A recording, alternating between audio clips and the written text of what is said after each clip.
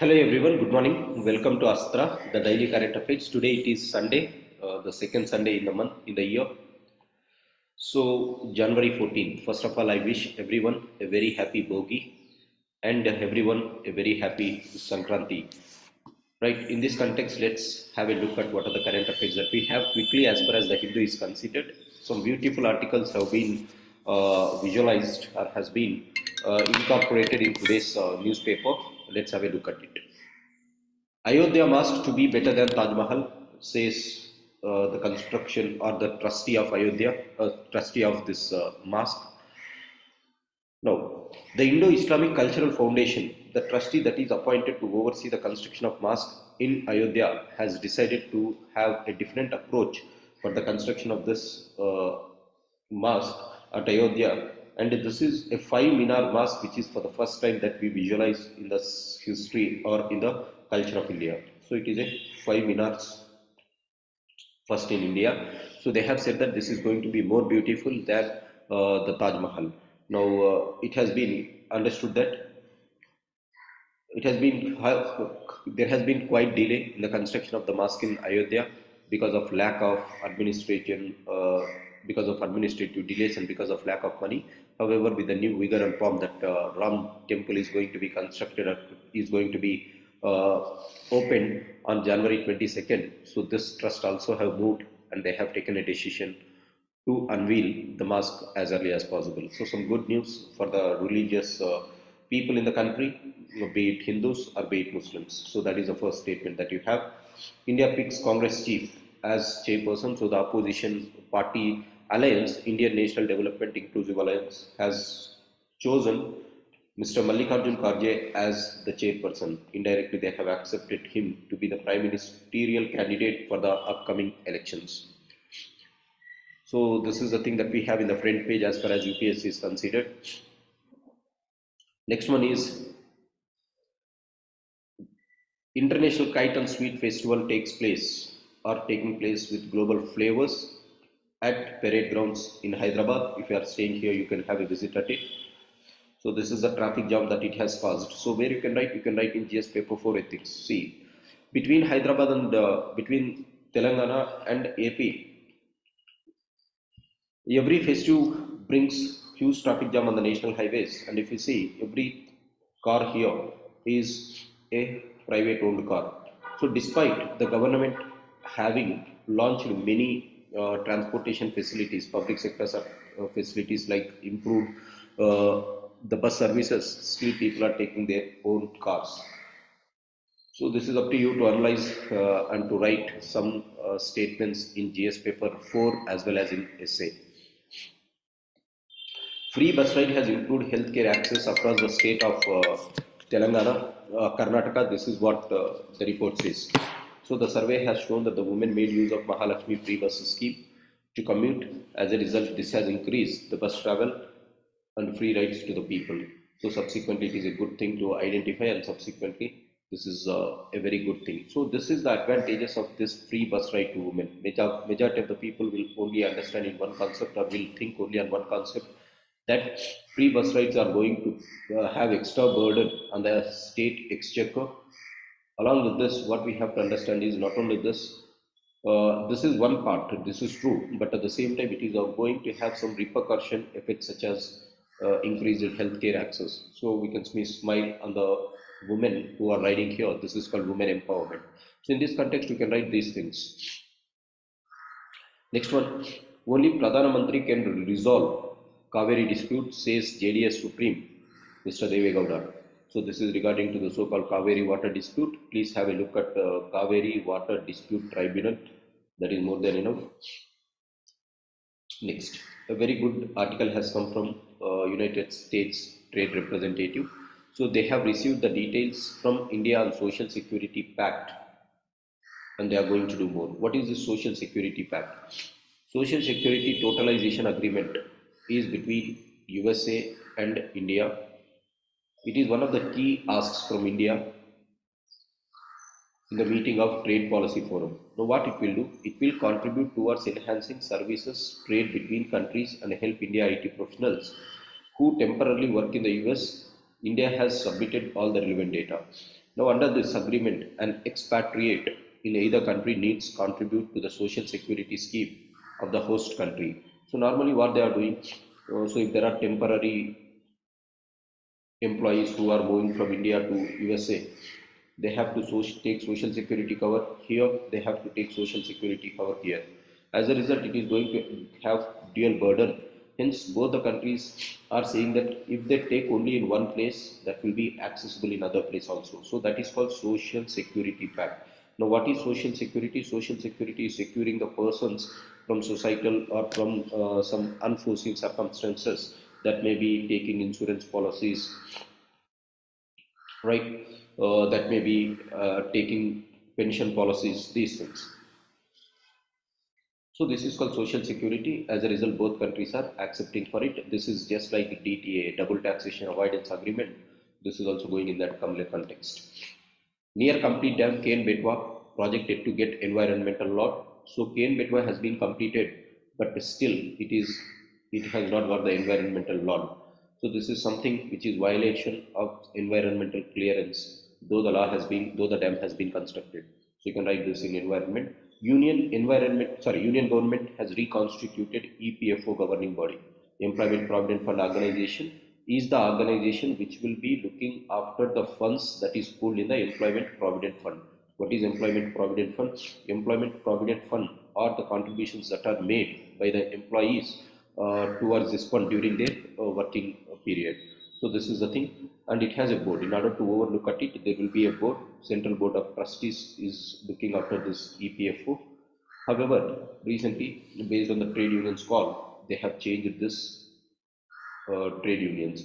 So some trade unions like INTUC, AITUC, AAUTUC, the center has newly inducted the panel, the trade union coordination. So in place of them, they have got new people. So they are changing it, but that is not important. If you are political science and international relations student, have a look at it, because you have one thing called trade unions and their impact on Indian societies, like that. Nyaya Yatra, which is going to be started by Prime Minister, which is going to be started by the opposition party leader, Mr. Rahul Gandhi, is going to highlight the injustice, says the Congress people. Jairam Ramesh addressing the media, you see it. So the chief of Shankaracharya Mutt has said that politics is not desirable in religious events, and he is saying that in a secular country, using politics for religious purposes should be avoided. And he sees that the consecration of Ram Temple on this January 22nd is purely on the religious lines, and we all know that recently this person has condemned the central government, saying that the central government is going ahead with the consecration ceremony even when this temple was not completely constructed. So this was the criticism this person has did, and he has carried with his criticism even yesterday. A high-level meet between the Minister of External Affairs of Iran and India is going to take place, as Dr. S. Jaishankar, our External Affairs Minister, starts going for Iran today. Now, this visit is going to be extremely important for India as well as Iran, given the backdrop that US and UK has started targeting the Houthis who are present in Yemen and who is believed that they were supported by the Iranians. So in this context, this is the first visit that a high profile visit is being made to Iran from India since the war has begun in Israel. So in this context, this is going to be one of the most important things. India's engagement with Iran has remained on track despite continuous criticisms by Israel as well as by US on Iran. Hence, this shows how India is exercising its policies in the external arena independently, unlike with due pressure from other countries. Significantly, explosion-like incident took place in Israel. Israel has condemned that Iran is responsible for it near the embassy of Israel. However, Indians were very slow in reacting to it. So, Houthi-controlled areas of Yemen were targeted by UK. Despite all this, what is happening in the is India is maintaining its ties with Iran. This shows that how Iran and India is becoming good friends, or they are continuing their bond together. So very important for GS paper 2 as well as it is important for PSR students. Center had to take a call on the beginning of HPV vaccine campaign for girls. Now, human papilloma virus vaccination. Now, what is this vaccination? We all know that Mission Indradhanush is available. Under Mission Indradhanush, recently the central government has said that for girls aged between 16 to 18 years, they are going to give human papilloma virus. Now, what is this virus? This is the virus which is responsible for cervical cancer among the girls. As a result, to protect or to give immunity against cervical cancer, human papilloma virus drive is announced by the central government. However, it is not, the center is yet to take call on the beginning of this. Recently, there were some reports. The committee took note of the reported deaths of some girls and adolescents in Khammam district of Andhra Pradesh following HPV vaccine trials carried out by American agencies. So, there has been some allegations against this human papilloma virus that this is not tested properly. As a result, it should not be launched at all India level without going for testing. This is what the parliamentary committee has been said. Hence, there was some hue and cry on human papilloma virus that has to be incorporated in the Mission Indradhanush scheme, that is Universal Immunization Program of Government of India. And the Hindu has reported it false. Khammam district doesn't come in Andhra Pradesh, it comes in the state of Telangana. So this is the error from Hindu. So please note it down. Next.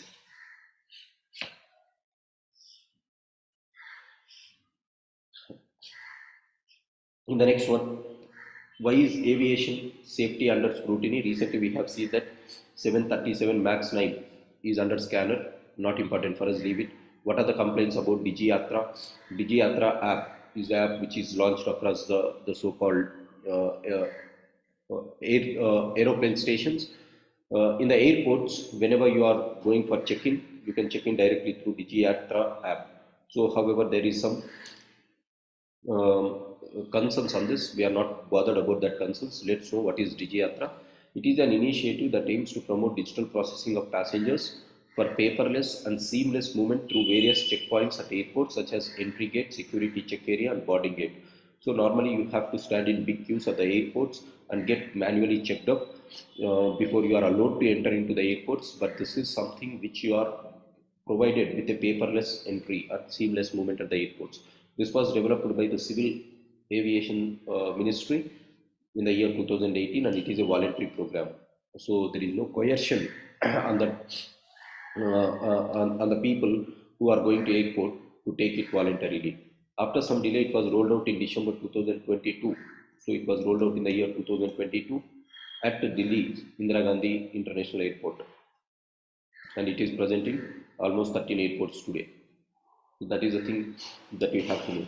It is not owned by government, but a consortium called DigiYatra Foundation will be owning it. So this consortium is led by 5 private airports belonging to Delhi, Mumbai, Bengaluru, Hyderabad and Kochi. So the government is not implementing it. That is the thing that you have.